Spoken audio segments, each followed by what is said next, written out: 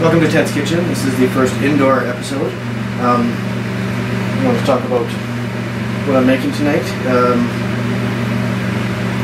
Distracted by the black squirrel. No, it just ran away.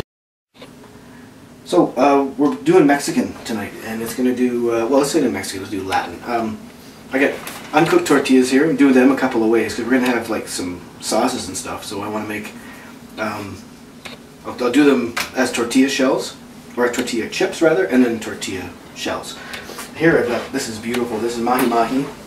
This is going to be a crusted mahi-mahi, probably with really intense spice. Here I have beautiful chunks of ahi tuna. Real nice fish, very tender, very soft, and it'll be done really quick, hot sear, and quite rare. It's going to be glorious. That'll be for fish tacos, or fish whatevers. Here, guacamole set up, clementines, avocado, Meyer lemons, garlic, and shallots. Garlic and shallots are in the middle because they're a crossover ingredient for the salsa, which is going to be a little bit of cilantro. This is a fuck ton of cilantro. It's too much. This is a papaya, jalapeno, scallions, onions, and tomatoes. That's pretty much it. Chili powder.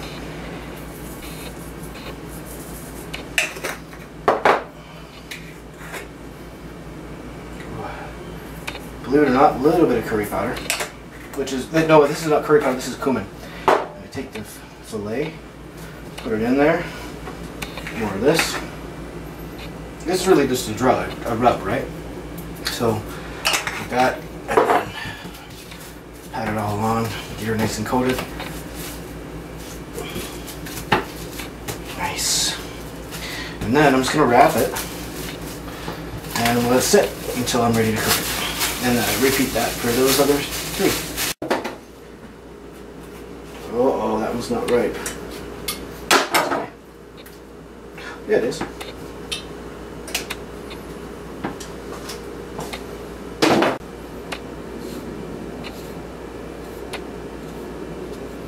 Feels like I'm playing Minecraft right now. Like avocado blocks. Like 1/4 second to let break.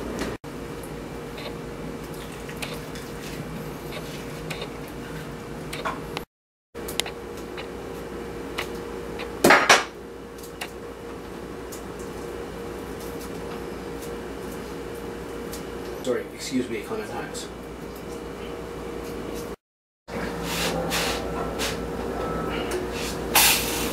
It's still too hot. Bugger. Come on, little darling, get settled down. Just zest some of this goodness here. The guacamole needs this acidity. You can use limes, you could use grapefruit, you can use oranges, you can use Meyer lemons, you can use regular lemons. But it needs the acidity to keep the avocado from turning black. Take my masher. Don't crush it too much. And obviously I didn't add my orange pieces because it destroy them. And I think they're going to be awesome in here. Like this.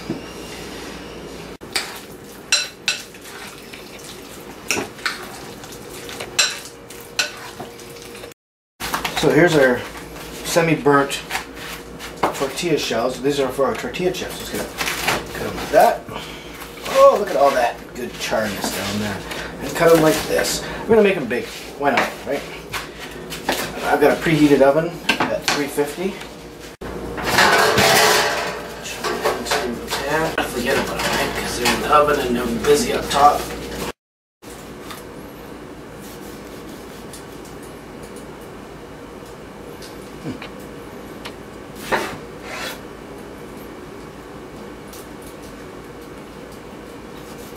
It smells like my neighbor's having a fire.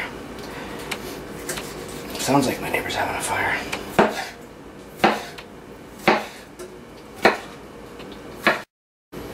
I always have such a huge fear working with these damn things. Julienne, these into like really fine pieces.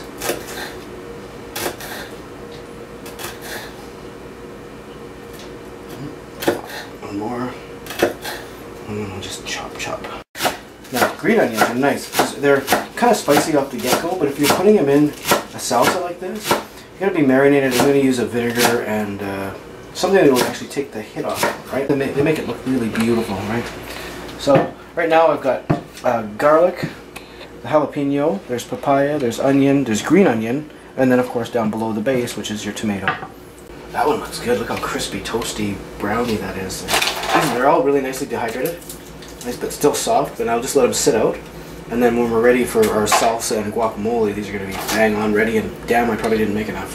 Julia Child said, "Always dry your meat before you cook it."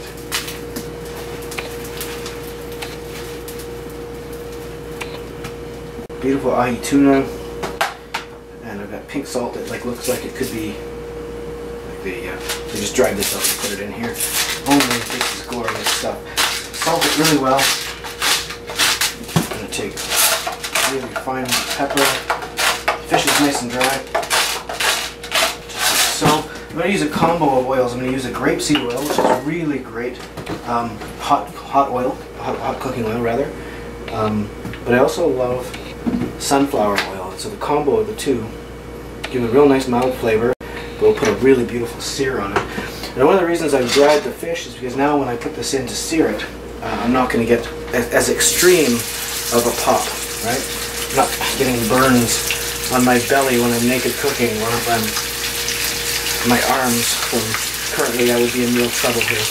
And I'm taking the biggest pieces first, obviously. Putting them, of course, seasoned side down, and then real simple, like I just wipe my hands and I'll re-season the other side in the pan. Not ready yet. Just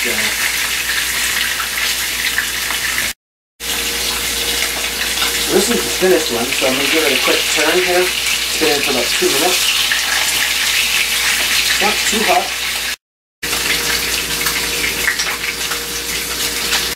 So I'm going to use the same oil, but I don't want very much of it because this is a different kind of fry.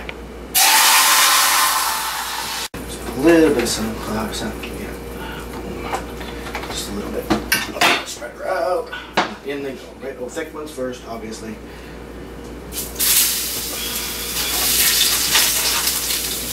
Here's the difference here. This is all about the heat. And it's probably all about the space too. Ooh, that's good. Yep. Out. Out. Alright, turn these over. Oh, they're nicely blackened. Perfect. Okay, so the other side I'm sure is blackened. Oh, yeah, it's blackened already. And I'm just gonna give it a nice glaze with our white wine.